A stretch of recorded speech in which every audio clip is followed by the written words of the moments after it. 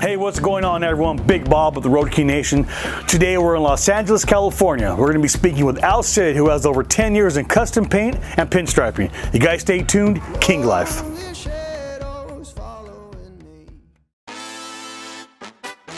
is like an addiction to me, you know, being able to get up and you know, work with my brushes, the smell of the paint, you know, all that stuff's like a rush, you know. So I look forward to that, and you know, I'm able to portray, you know, everything I see that I like, my surroundings, you know, all through my brushes and paint.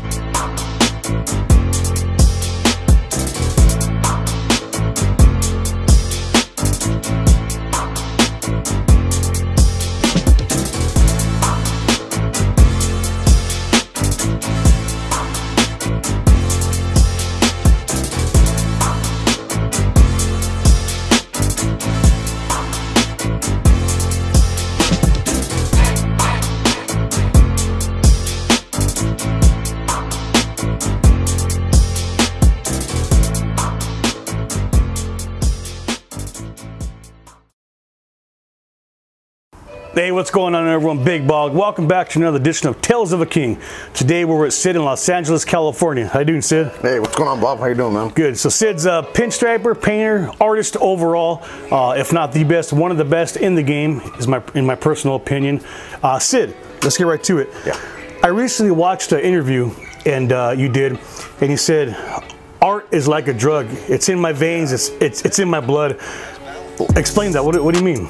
Basically what it is, you know, art is like an addiction to me, you know, being able to get up and, you know, work with my brushes, the smell of the paint, you know, all that stuff's like a rush, you know. So I look forward to that, and, you know, I'm able to portray, you know, everything I see that I like, my surroundings, you know, all through my brushes and paint. So that becomes like an addiction, and so it feels like a drug, you know, it keeps me alive, yeah. And it feeds. What do you say? Like it feeds your soul. Yeah. It gives you that craving of. Yep. Would you call it stress relief, or is it more? Absolutely, yeah, definitely a stress reliever. You know, you're like in your own world. You know what I mean? You forget about everything. You could be having a bad day or a good day, so it's either going to enhance it or it's going to make your day better. You know what I mean? Because just a way of just losing yourself. You know, right. That's the way I see it. Now when you say like you lose yourself, the pinstriping part. Do you follow a? I don't know if you call it pattern, or is pinstriping is just one of those things you go and you just go with it, or do you have something in your mind where you're like, okay, this is what I'm gonna do, or? It could be a combination of both, depending on the situation. You know what I mean? Because it could be something where it's for a motorcycle per se. You know what I mean? So both sides gotta like be the same, or the design's got to be the same. Contours can play a big role in it too. You know what I mean? And how to design something or accent it.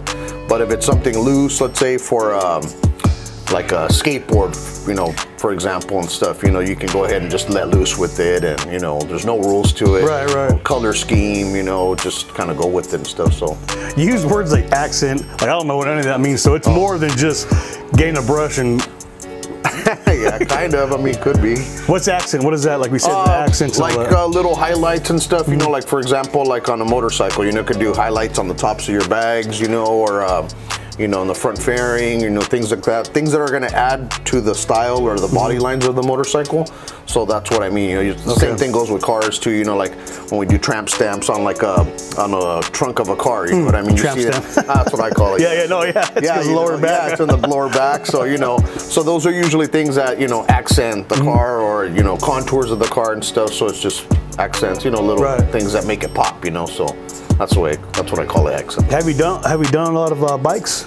I've done about 10 different bikes. I've done 2 like custom motorcycle paint jobs, and but yeah, mostly like, you know, small scale stuff, you know, from helmets to pedal cars to motorcycle parts, you know, artwork, custom artwork. So those are most of the stuff that I kind of deal with, you know, small scale things. Right. Yeah. Pedal cars. That's the pedal cars. The little like. Yeah. Literally, the little like vintage pedal cars for kids and stuff. You know, I think like a 3-year-old might fit in. Okay, yeah, you know. Are those the ones that have like the little stick in the back, or like a handle? No, those are actually customized, and so those what they do is they take the mechanism out of the pedaling, to be able to lower the car. And so since they can't push themselves now with their legs, you know, then they have it becomes a stroller in a sense. Oh, okay, so, yeah. okay. So that's basically you're turning or controlling it from behind, yeah. So that's more custom, but they don't originally come like that, yeah. Yeah, no, for sure. I've done a few of those too, yeah. Yeah, those are fun. So have you done a lot of pedal cars, or is it something like, are those specialty, like as far as paint builds? I've done a few of them already, you know. It's all depending on what the client wants, you know, what they want to spend, you know. Budget has a lot to do with it and stuff, so the more money they have to spend, the more I can do, you know, for them. So sometimes it's just a custom paint job, no leafing, no pinstriping, you know, but sometimes that's what they want. So I usually try to go above and beyond, you know what I mean? Because once my name's out there, then the work speaks for itself. Definitely. So definitely, your name's all over that. Right, exactly, yeah. And you do everything, right? You don't farm nothing out? No. Pinstriping, flaking, was it gold leafing? Yes, gold leafing, yeah. And the clear and all that? Yeah, everything from start to finish, yeah. Wow. Yeah, so everything from full custom, you know, to from mild to wild, you know, depending on what the client wants. From mild to wild. I love that. Mild to wild. Now, is there anything you have not done because you didn't want to do it? Like, you know, is there somewhere like, that's cool, but I don't want to do that? Or do you take whatever pays? No, in a sense, you know what I mean? It's all. Well, now I can pick and choose what I want to do, you know. There was a time where, whatever would come up, you know, I would go ahead and do, but now I'm able to pick and choose what I want, you know. So usually I'm more selective now, you know. I like them, you know, if it's a big project, you know, something I'm really looking forward to or I've never done before, that's usually the kind of project I want to tackle, you know. Something different, or it could be like, man, I've always wanted to do one of those, you know, so then I'll take on that project. Now, how did you get into it? Because this is not something that, or maybe it is, I don't like personally know. Is it one of those things where you learn it? Do you just pick it up and go? Or, you know what I mean? Is it natural for trial and error? Trial and error. As far as brushwork and stuff, I've been a painter by trade, you know, ever since I went to art school and stuff. So pretty much I was drawing, oil painting, acrylic painting, and I had done that, and I was pretty proficient in that. But it wasn't doing anything for me. I didn't want to just be a guy that paints on canvases, you know. But I come from an automotive background, because we used to have a paint store and stuff, an automotive paint store in Southgate, California. So with that was my background. I learned to start, you know, playing around with metal flake, candy, you know, pinstriping, because that was all the stuff we were supplying to body shops and other custom painters. So I wanted to be able to incorporate both things together, you know, from artwork and acrylic painting, and morph that in with the custom paint scene, you know. And so that's basically what I started to learn. So it was all trial and error as far as custom paint went. Because there's in classes like, there's classes now that they teach for pinstriping, custom paint. But that wasn't available to us then. YouTube wasn't available. None of that stuff was, you know what I mean? So it was all trial and error, you know, just picking other people's brains and, you know, seeing, you know, what we could learn from each other. Do you, you said you said there's classes, well, there's classes now. Do you feel, I actually know guys who, a bike builder, who learned how to paint from a painter, like on the telephone. And he painted award-winning bikes. And so is it one of those things where you said there's no YouTube, there was no classes?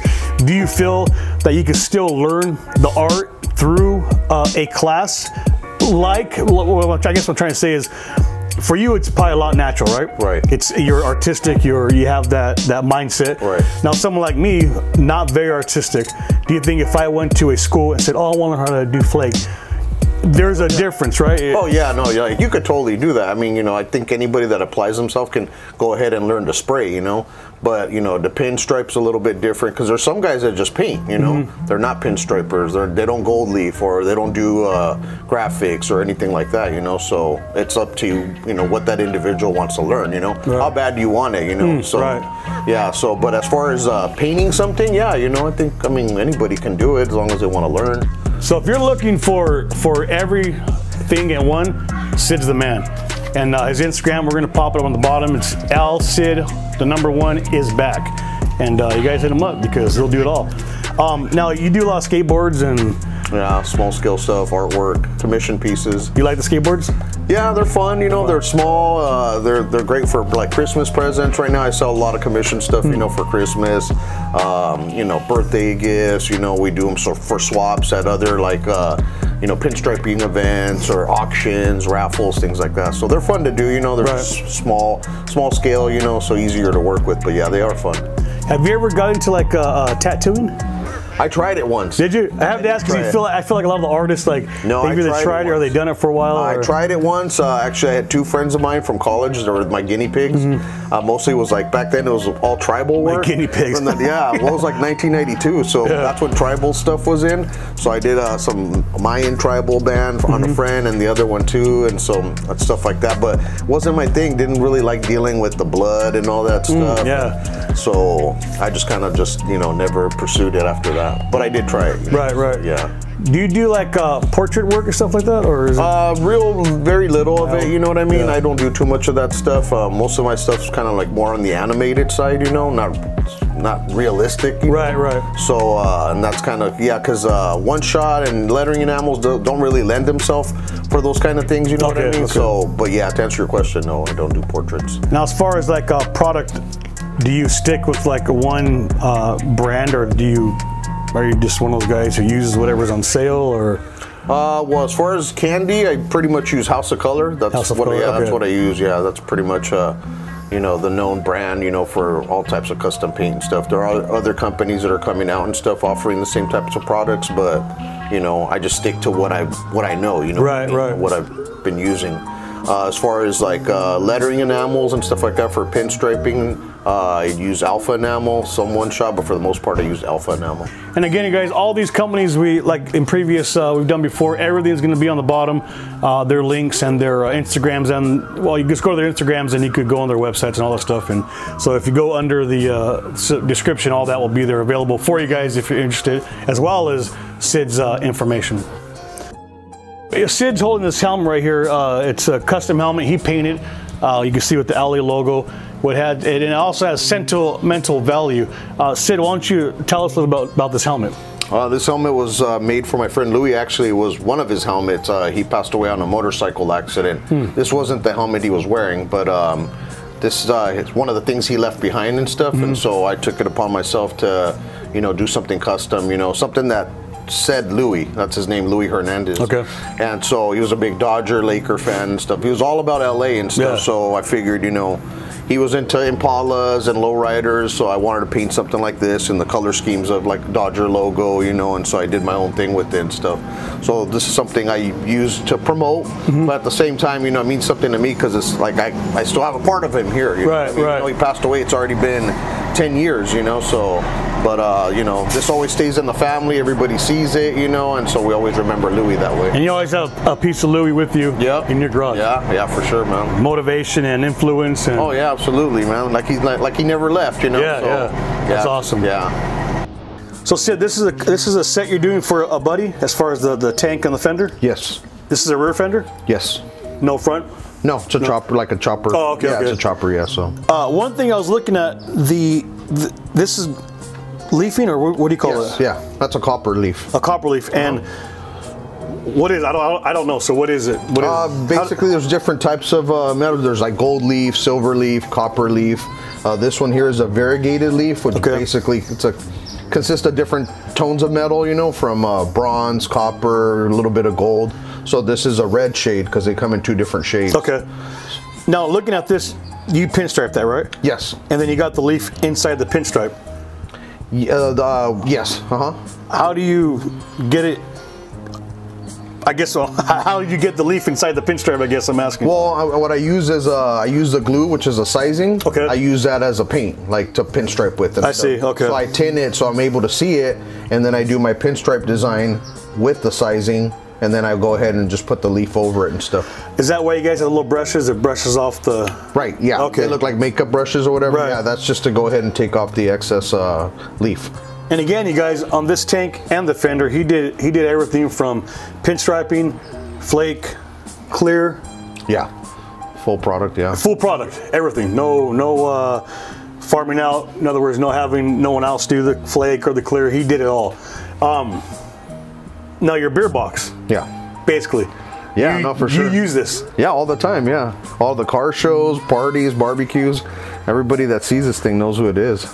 They know that's how. Yeah, no, yeah, for sure. Yeah, it fits about, I think about 15 beers in there. Really? Oh, With yeah, ice? With ice, yeah. That's a good product right there. Yeah, no, for sure. Now, does this have the leaf also? Yeah. It's got variegated leaf right here and here, all throughout the whole ice box and stuff. Every side is a different design. They're not all the same. Oh, wow. Okay, I saw that. So. Now, is leafing, is that like a, is that a specialty, or not a specialty, but is it? It goes back to like medieval times and stuff like that. Really? Yeah, the kings and all that. They had their thrones all gold leaf and all that stuff. Yeah. Wow. I mean, frames, all kinds of different stuff, like the old carriages and stuff. I mean, pinstriping dates back to a long time too. You know, from gold leafing and pinstriping. I guess what I'm asking is it a skill set, the gold leaf, like in itself, besides pinstriping? Besides, Oh yeah, no, yeah. You got to know what you're doing. You can't like glue it. No. Okay. It almost comes down kind of like to a science, you know. Yeah. Because you've got to be able to, you know, the elements play a big role in it. If it's too hot, then the sizing dries up too fast, and then the leaf won't stick to it. For example, right now with this type of weather and stuff, it takes longer to set up, you know, to dry. And then, like, say you're going to try to do engine turns in here in the gold leaf. If it's not dry enough, you'll tear the leaf. What is engine turns? Basically, what you see right here is just these little circles and stuff. They're turned either with sandpaper or velvet. Really? Yeah. So you physically did that? Yeah. Yeah. You spin it. Wow. Yeah, you spin it. Some people spin it by hand. Some people use a drill because it's a little faster, and if you have a larger area to spin, so you know, you just kind of just zip right through. Oh, is that like kind of like when they do the stainless walls? Yeah, same concept. Okay. Yeah, the only thing is that you're scratching the leaf to give it that effect, you know, and in the sense that's the same thing, except they're using like a grinder, you know, to scratch the metal and stuff to give it a design. This is probably a little more sensitive. You got to probably be a little. Oh yeah, very sensitive. Because if you mess that up, you have to go ahead and reapply the sizing to be able to cover it with more leaf. I see. Yeah, okay. So just kind of sets you back and stuff. So so you try to be as gentle as possible. You know what I mean, where you don't tear the leaf. Right. And what's the you'll clear the leaf? Yeah. Okay. Yeah, it has to be clear. So that obviously that's going to seal. That's my next question. Has to seal, but that's obvious. Again, if you guys need some work done on your bike, man, check this out. You guys will check it out later and get a closer look. Sid, thank you, man. I appreciate it. All right, Bob. Thanks, man. Appreciate it. You guys, man. Sid, from custom helmets to gas tanks to fenders, beer boxes. Hold on. And folding chairs. The full package, man. Like I said, from flake to pinstripe to gold leaf to clear, he does it all. You guys check him out. His description's below. We appreciate all the love and support. Thank you again for tuning in to another Tales of the King. We'll see you guys soon. King Life.